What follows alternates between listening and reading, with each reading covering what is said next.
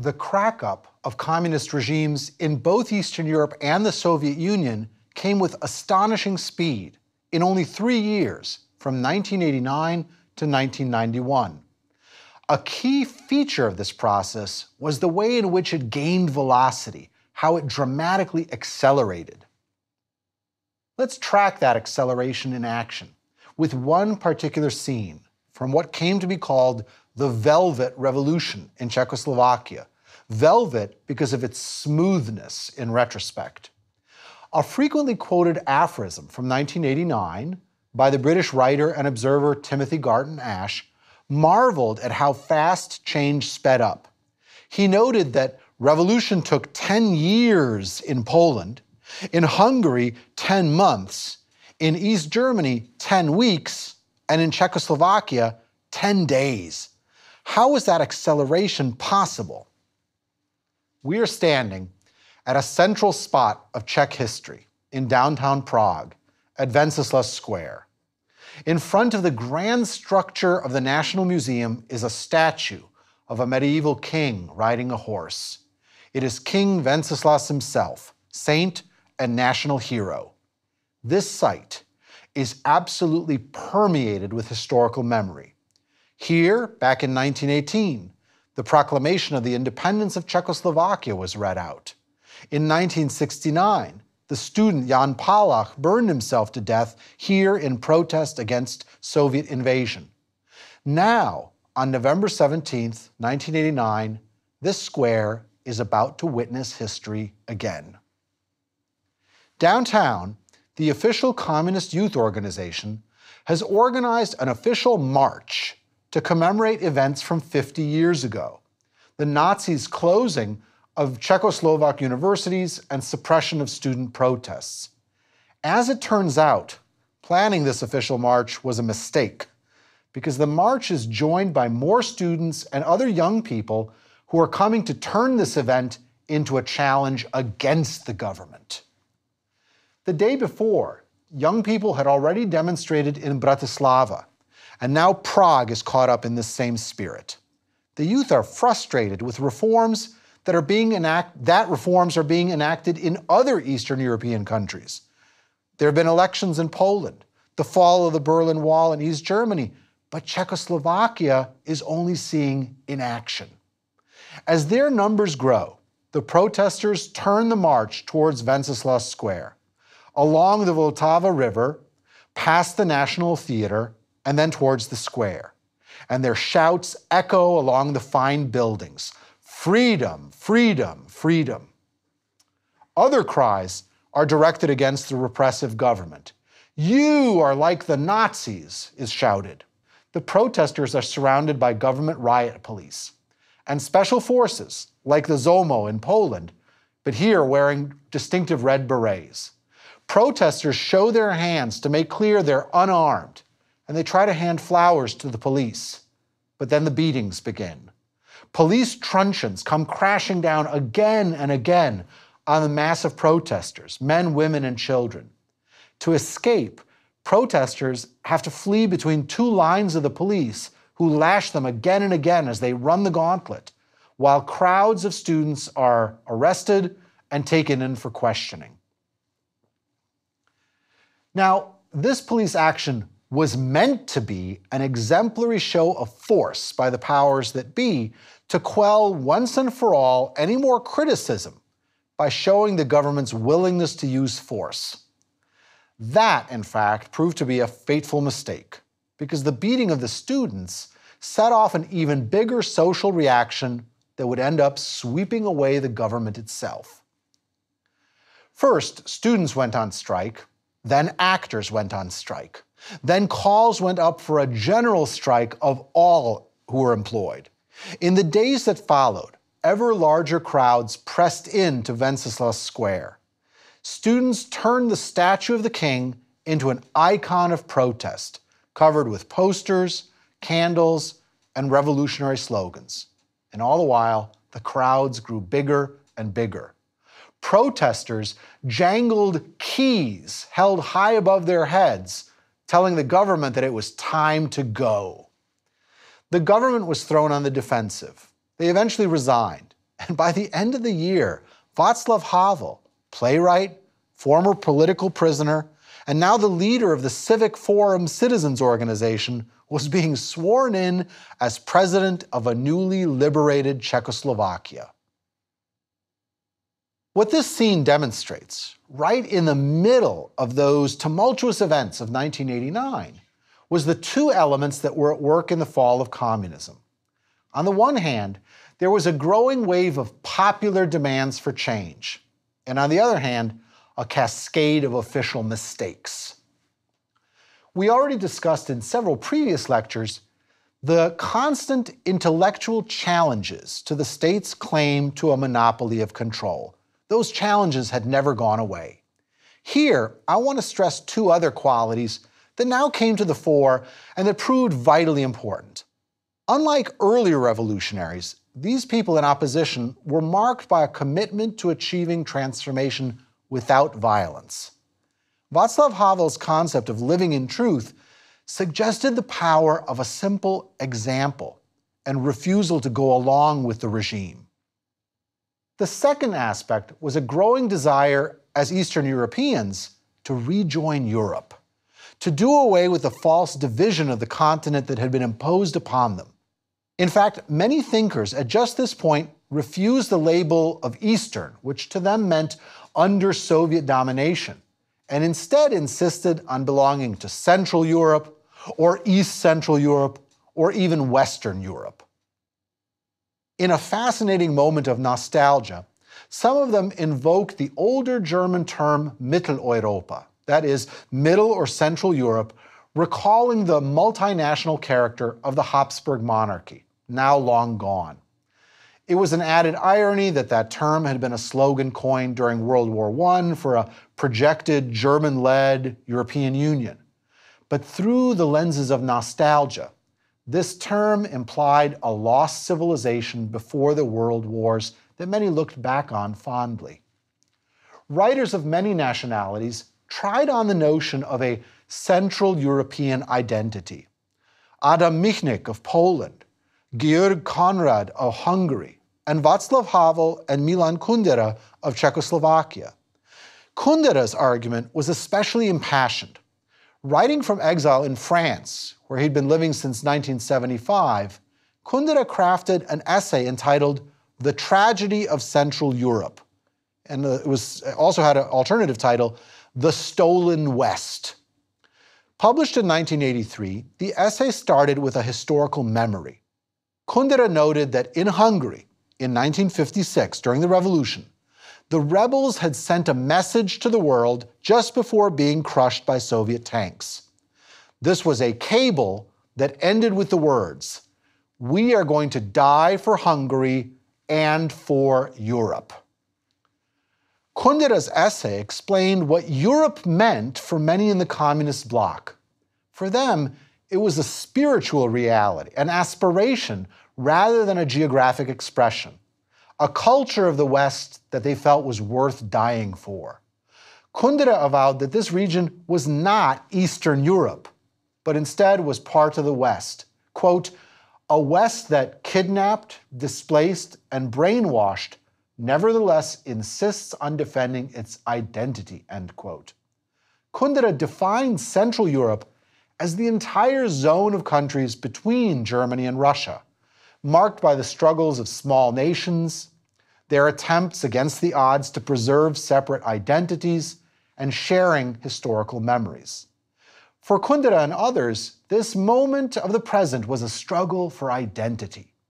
The fact that Western European countries were just at this time in the process of constructing the future European Union by negotiating the Maastricht Treaty gave a certain urgency to Eastern Europeans to rejoin this imagined Europe rather than being forgotten and shut out forever. Then the global Cold War intervened. In its repeated cycles of tension and relaxation or détente, the Cold War intensified once again in the 1980s, especially after the December 1979 Soviet invasion of Afghanistan, which was demanded by the Brezhnev Doctrine. The new United States President Ronald Reagan also steered towards confrontation doubling American military spending. In 1984, Reagan proposed space-based anti-missile defenses, the so-called Strategic Defense Initiative, or SDI, which was soon dubbed Star Wars by the media. The Soviet leadership, which was already spending a fifth of their GDP on military needs, now faced the prospect of an even more intensifying arms race. So to inaugurate new policies, in 1985, the Soviet Politburo did something surprising. They chose a younger man to lead the USSR. That was Mikhail Sergeyevich Gorbachev. When Reagan came to Berlin and there ringingly urged the Soviets to tear down the Berlin Wall, it was considered by many commentators unnecessarily provocative and unrealistic. Similarly so when he called the Soviet Union an evil empire. But now, as a result of Gorbachev's dramatic 6 years of leadership, the Soviet Union first relinquished its empire in Eastern Europe and then imploded itself, toppling Gorbachev himself in the process. Now, this was decidedly not the outcome that had originally been aimed at, and it transpired because of a veritable avalanche of official mistakes and misunderstandings. Gorbachev came to the fore with the quite correct conviction that the status quo could not last. And he hoped to reform the Soviet Union by taking it back to its Leninist beginnings, before the distorting impact of Stalin, and to make it run properly at long last. The means to do this were the policies of glasnost and perestroika. Glasnost meant openness, and Gorbachev hoped that opening the system to constructive criticism and useful suggestions would yield efficiency. Perestroika, or restructuring, would recast how the system operated. All of this was to be accompanied not by full democracy, but what in Russian it was called demokratizatsiya, that is democratization, a measure of more democratic politics. As a committed Leninist and Bolshevik, Gorbachev assumed that there was a broad consensus in favor of the communist regime. And in the process, he radically underestimated the resurgent force of nationalism in the Soviet Union's inner and outer empires. Gorbachev was very often misunderstood in the West, where his own avowals of his faithfulness to Leninism were not heard, and he was instead seen as a prince of democracy. Gorbachev became very popular and a celebrity globally on the scale of Michael Jackson, with examples of what was called Gorbomania at the time. He was Time magazine's Man of the Year in 1987, and then later Man of the Decade. Gorbachev had a great ability to court the Western media, paradoxically, at the same time that his own popularity at home in the Soviet Union was declining. For example, the West celebrated his wife, Raisa, as glamorous and elegant, while her fashionable style of dress and elegant fur coats actually enraged some in the Soviet Union who did not have access to such luxury as the nomenklatura could have. Then, early in Gorbachev's tenure, the unexpected happened. Shortly after 1 in the morning, on April 26, 1986, one of the reactors of the Chernobyl nuclear power plant exploded, tearing the roof off the complex. And the blaze that followed spewed a radioactive cloud into the air. Chernobyl is in northern Ukraine, right at the border with Belarus. It had once been a Jewish shtetl with a famous rabbinic dynasty. Now it became infamous as the site of history's worst nuclear accident, brought on by faulty technology and training among the staff. 30 workers died immediately, and others sickened later. According to the World Health Organization, the radiation released was 200 times that of the atomic bombs dropped on Japan. An estimated 5 million people in the region were exposed, first among them the people of the now abandoned nearby city of Pripyat. This accident was followed by a deliberate mistake, which was the Soviet government choosing not to raise the public alarm, not to inform the population of the danger. Glasnost was little in evidence here. Now, in a fateful coincidence, several days after the accident, was the May 1st workers' holiday, celebrated with obligatory parades and marches. These went ahead throughout the region, instead of people being told to shelter in their homes. Party and government elites, the nomenclatura, apparently did get early warning, and they hurried to evacuate their families. Only on May 5th were health warnings finally issued, targeting pregnant women and children, but by then the impact was already incalculable. As you can imagine, popular rage was considerable. Environmental protests now surged and became another theater of discontent. And that discontent grew exponentially in the year of miracles, 1989.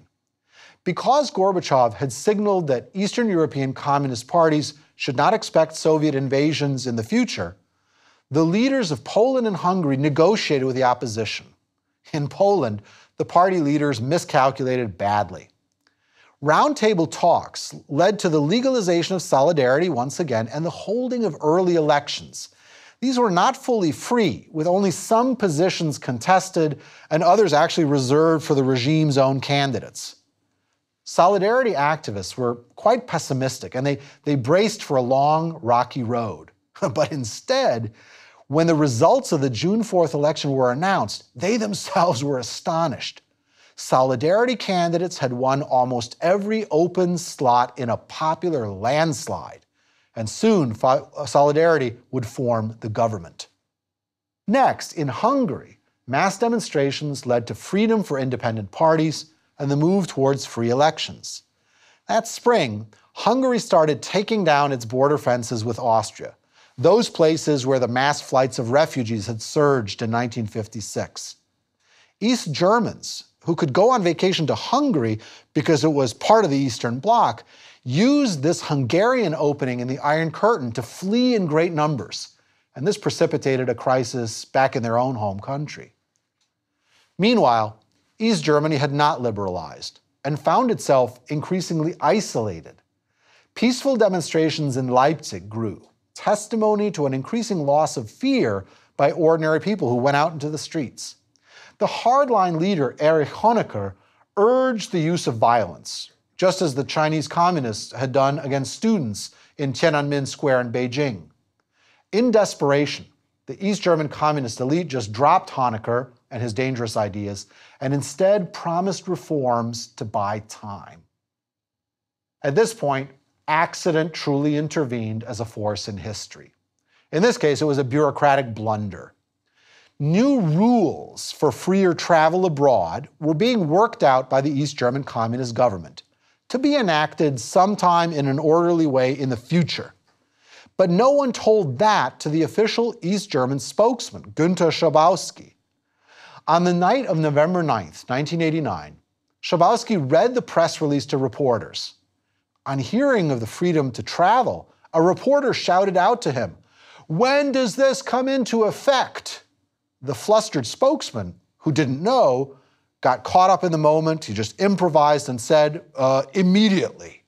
Astonished East Berliners, who had seen this exchange on live TV, went out to the border crossings to see what was really going on. Confusion reigned. The border guards had heard the same words on TV, so who knew? The confused guards ultimately stood aside. And soon crowds were passing freely into West Berlin, climbing on the wall, smashing it with hammers, or whatever was near to hand. Popular protest for fundamental change grew, and a dynamic that was unstoppable had developed. Meanwhile, as the regime crumbled, in the city of Dresden, the Stasi were burning their files. The East German secret police had always cooperated with their KGB patrons. Among the KGB liaison officers who were helping to burn papers that day was a 37-year-old officer named Vladimir Putin. Later, Putin said he was sad at the collapse of the system of communist states led by the Soviet Union. He said that, quote, "A position built on walls and divides cannot last, but I wanted something different to rise in its place," end quote. Less than a year after the Berlin Wall was brought down, Germany was reunited in 1990, and I was able to visit the wall. Because the free market had quickly established itself, I was actually able to rent a sledgehammer for 5 minutes at the cost of a few Deutschmarks and smash away at the wall myself. That was deeply satisfying. Indeed, so many people did just that the wall no longer exists today, even as ruins. You need to make a special effort to trace where it ran. The other regimes in Eastern Europe followed. We discussed at the outset of this lecture the Velvet Revolution in Czechoslovakia. In Bulgaria, demonstrations were quelled, but then the leader Todor Zhivkov was deposed by his own comrades, and the ruling party agreed to free elections, giving up its monopoly on power. Similar events followed the next year in Albania. In Yugoslavia, the breakup of the communist regime took a different course, which we'll explore in a later lecture. While the revolutions of 1989 had been largely nonviolent, there was one exception: the toppling of the Ceausescu ruling family in Romania. The first couple of Romania, Nicolae Ceausescu and his wife Elena, were determined to hold on to power. In December 1989, Ceausescu ordered his army to fire on protesters in the city of Timișoara, using the Tiananmen model of suppression. When protests nonetheless spread to Bucharest, Ceausescu made a bad mistake. He decided to go out to meet a carefully organized crowd in the center of the city whose cheering was meant to demonstrate his power, legitimacy, and popularity. Well, the authorities had not chosen the crowd carefully enough, and some people in the crowd started booing the leader.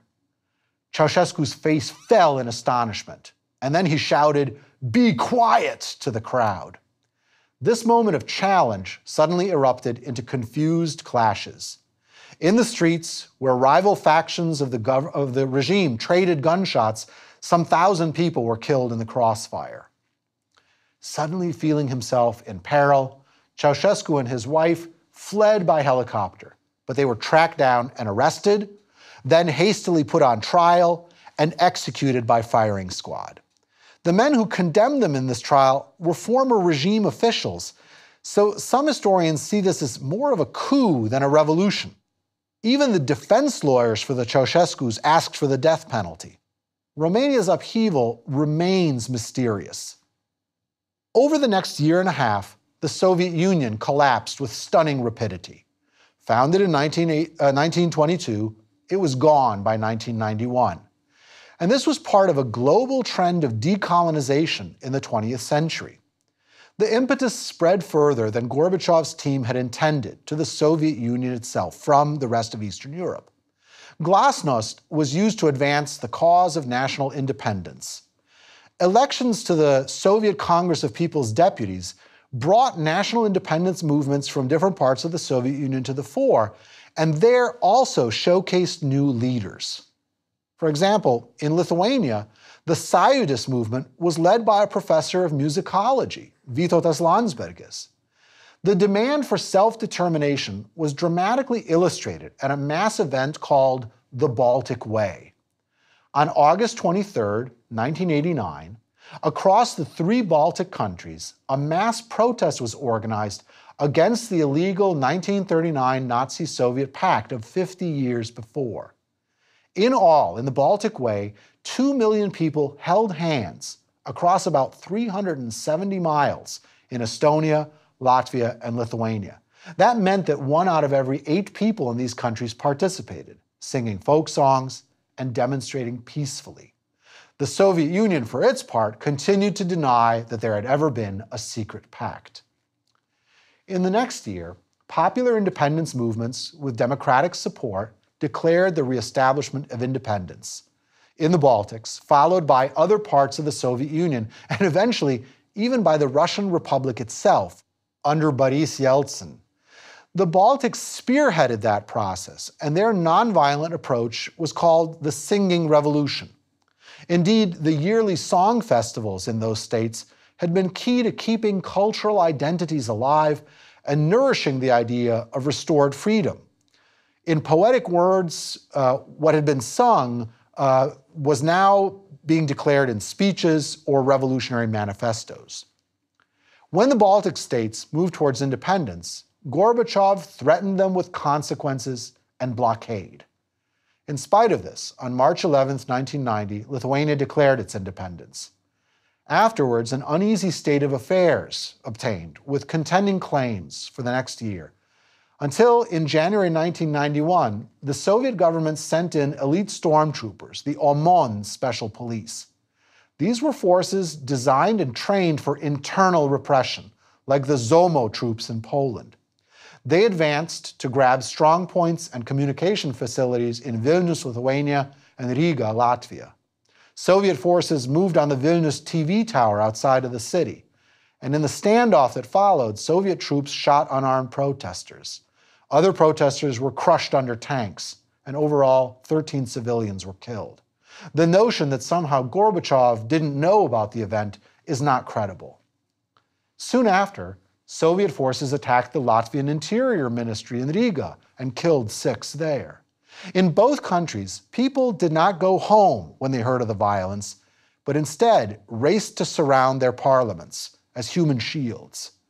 Further Soviet attacks were held back, but the damage to Gorbachev's reputation and his recent Nobel Peace Prize award could not be undone. The tense situation endured until August with no obvious solution in sight. Western powers disapproved of the violence, but also did not want to undermine Gorbachev's precarious position. At the start of August, United States President George Herbert Walker Bush made a trip to Kiev in Ukraine, and in his speech there, counseled moderation of demands that were being raised for self-determination. He spoke against suicidal nationalism, as he called it, and this, overall, later came to be called the Chicken Kiev speech, a term coined with cutting wit by the New York Times columnist William Safire. But what finally broke the stalemate was the coup in Moscow itself, which came 2 weeks afterwards. On August 19, 1991, while Gorbachev was vacationing in Crimea on the Black Sea, members of his own government declared that they had seized power. The group called itself the State Committee of the State of Emergency.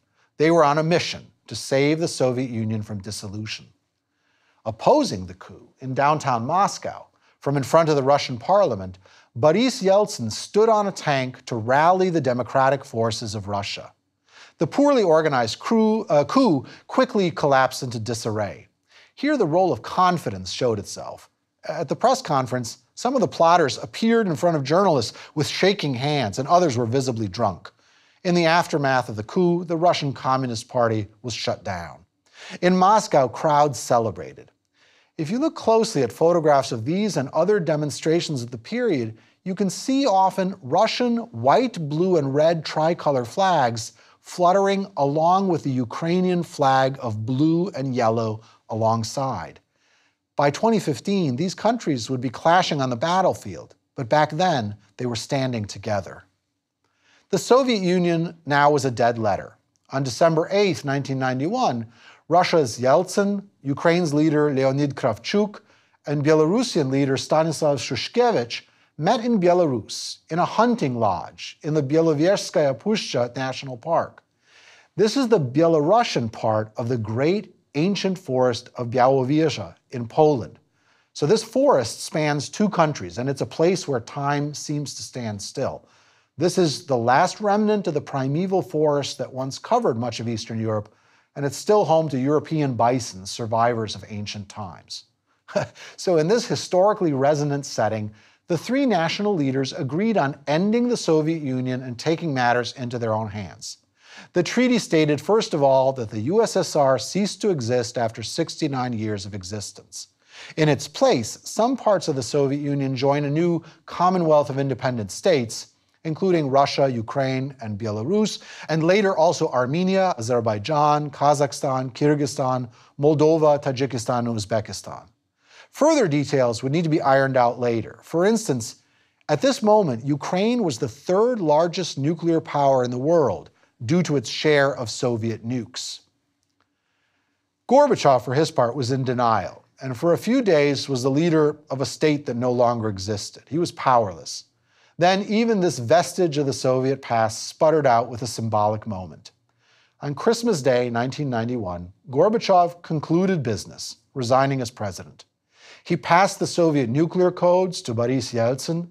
He picked up the hotline phone to Washington and called President George Herbert Walker Bush to wish him a Merry Christmas.